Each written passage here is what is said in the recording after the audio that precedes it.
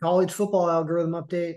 The weekend has happened. We are now in October. There are a few games still finishing up. Fresno State and Washington. Both those teams are winning pretty handily right now.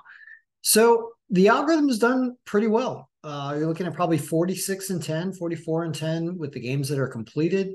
Home teams, 26 and 6, maybe 27 and 6. Fresno State holds on.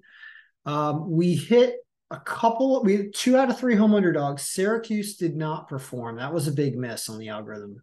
But Virginia Tech apparently wins. Mississippi in a crazy shootout game with Louisiana State.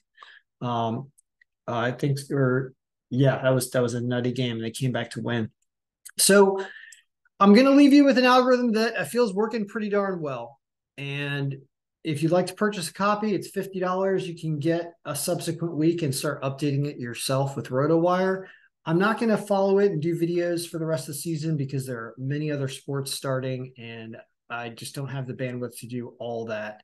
But happy with what this is doing. Our over-unders were okay, but those unders did not hit like I discussed in the private video. Only two of five of them, I think, hit.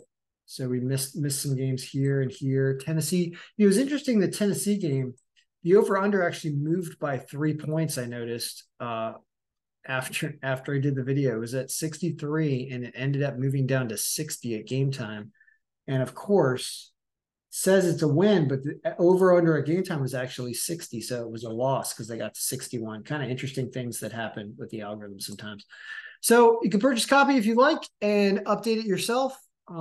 But as for the rest of the season, any videos on college football are going to be really sporadic and just probably for a special occasion when I have to run it. But it's not going to be one of the sports that we follow like NFL or hockey or college basketball, even NBA, all kinds of other sports coming along. So good luck. I hope your picks won this weekend. And if you're interested in the college football file, you can go buy a copy and start updating it yourself and using it to your advantage, right? Good luck. May all your picks be winning.